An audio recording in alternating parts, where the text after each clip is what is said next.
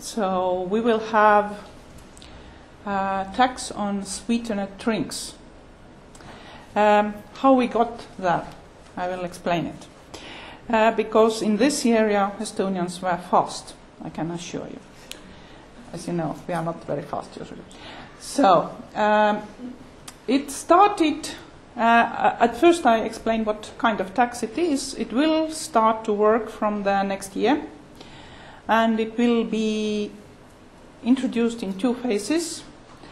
If there is zero tax rate for drinks where the sugar or a replaceable ingredient is below 5%, there will be no tax. If it is from 5 to 10, it is one rate, and if it's over 10%, it's a higher rate. But this higher rate will be introduced in 2 years. How we got there? It started when, in the middle of November, there was a government change. And the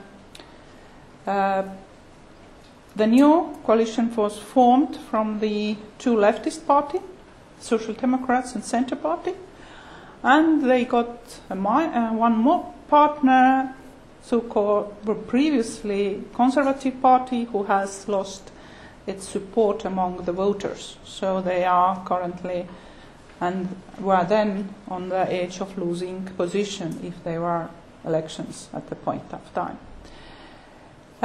So they made a big promises, but as you know, promises are usually costly, and afterwards they wanted to find the money for this one. So even if it's a talk about whether it's the tax has some kind of health reasons, I have very high doubts about it, and I will explain now it is. As you know, taxes have two reasons generally: affect behavior of people and fiscal reasons to collect revenues. Of course, when the new government started, they said that the tax will be for health reasons. However,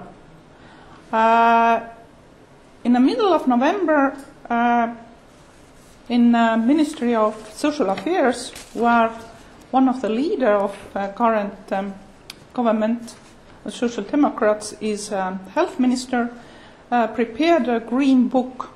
As you know, it was not even the final version, but a provisional version of green book about healthy nutrition and movement, and sports and so on. And there was concluded that Estonia needs to diminish intake of sugar, salt and trans fats, to inform people more about nutrition, to promote healthy nutrition and movement, sports, to tackle food marketing, and also there was a question about price policy.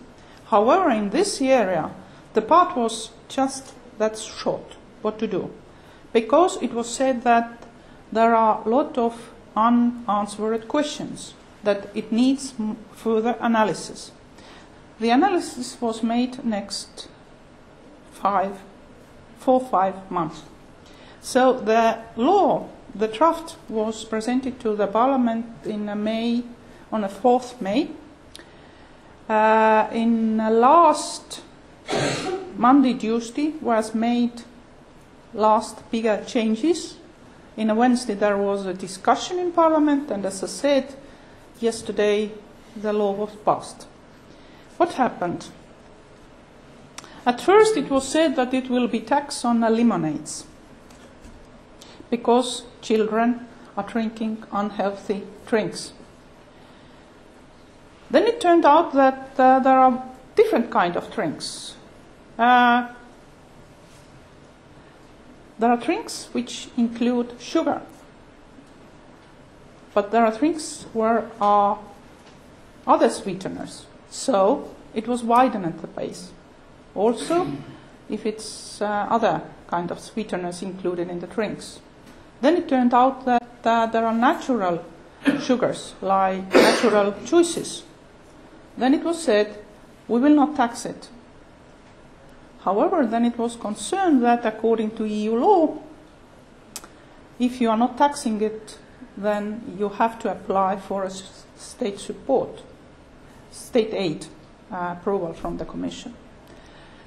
They stick to this still, that natural juices will be not taxed. Then it turned out that there are sport drinks, also including sugar or other sweeteners. However, you can make it from the powder. If you're buying a powder, going home, adding water and making a drink. So it was decided that no, this kind of product should be also taxed. So if you're buying a powder, is it a drink or not? It was decided it is drink. Then it happened, the last change happened in, as I mentioned, in Monday, last Monday, that when they were preparing this application to EU Commission, that it turned out that all drinks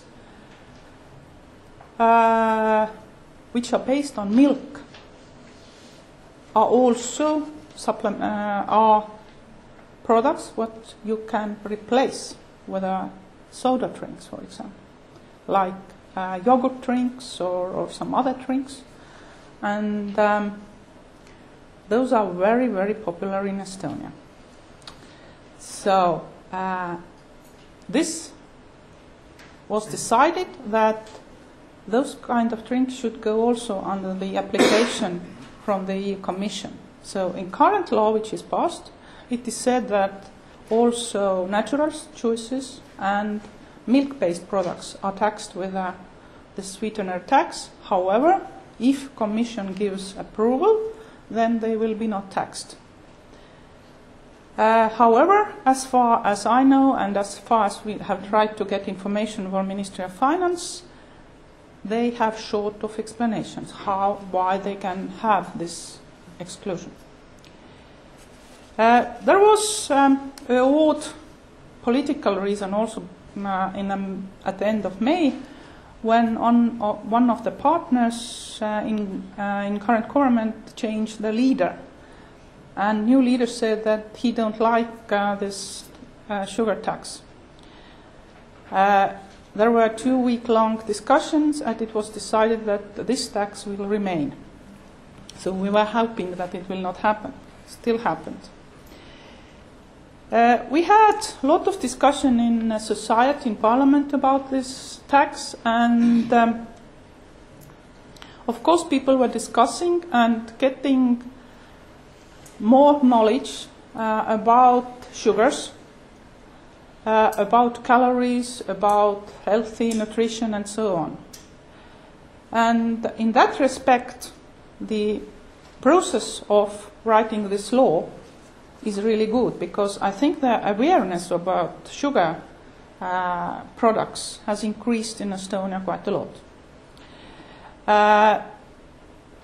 If say whether the people were against this tax, I would say that they are ironic about it, because everyone understands that this is for collecting taxes, getting more revenues. Why? Because if you look on the consumption, then these soft drinks are taking 8% of total consumption of sugary products, about drinks, 8%. And the total calories, those are taking a bit more than 1%. So the tax are targeting the very minor part of the sugar in the consumptions. It was asked, why are not taxing, for example, cakes and pastries and so on, or maybe candies? And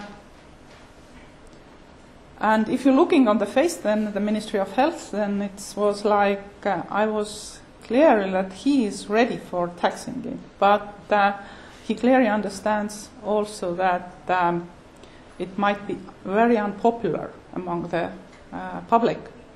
and we are having local elections in October. So, when yesterday the law was passed, we had representative from the Social Democratic Party who said that we should go on with taxing other products as well, hinting on it. So I still hope it will not happen, but who knows.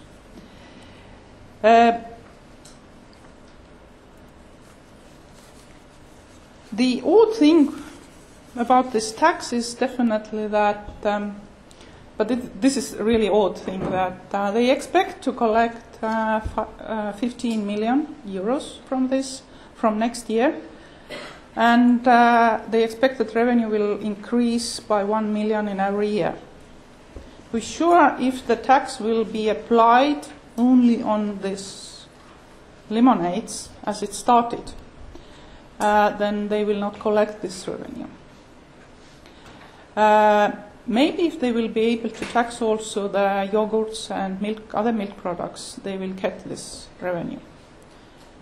But this 15 million was placed at a time when talk was only about lemonades, only about sugar, clear, natural sugar. So they have not changed the forecast of revenues.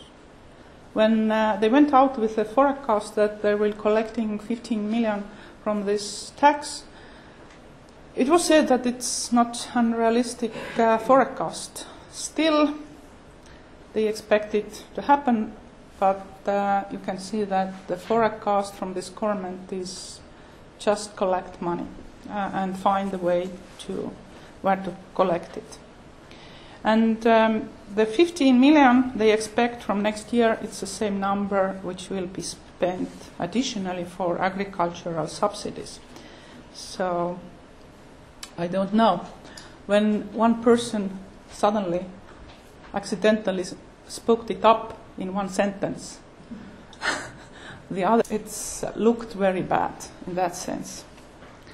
What will happen in Estonia? We know that producers are already diminishing share of sugar in products.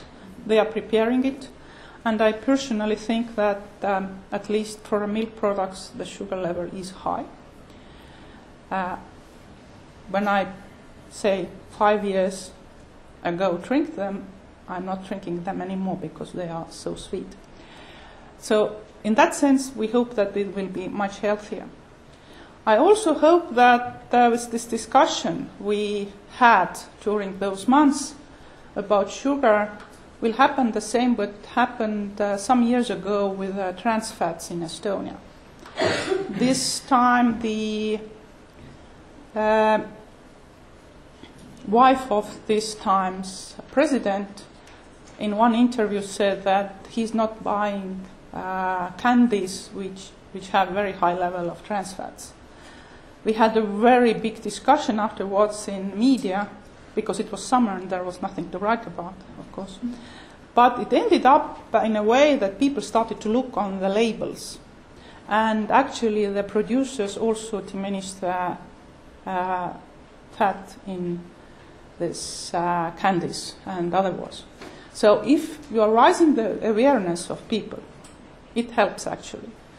However, if you at the same time raising taxes, you can always say that it was because of taxes. But otherwise it was something else. So I still hope that there will be no additional taxes on food products in Estonia. And I'm not sure how it will work out, because one fact for you as well, you probably know that in Estonia all taxes are paid through the internet. And for making a new addition for this Estonian e-tax system, it costs 1 million because you have to make it fast.